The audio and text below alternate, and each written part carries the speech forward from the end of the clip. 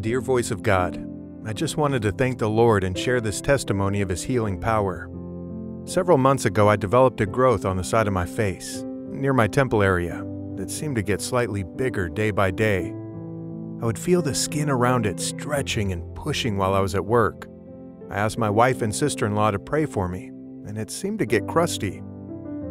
This last week, I put on a prayer cloth as I was battling a cold and fever. I continued through my day and realized that evening that the growth had disappeared. It was gone. My wife felt my face with her fingers and couldn't find it. We were so happy.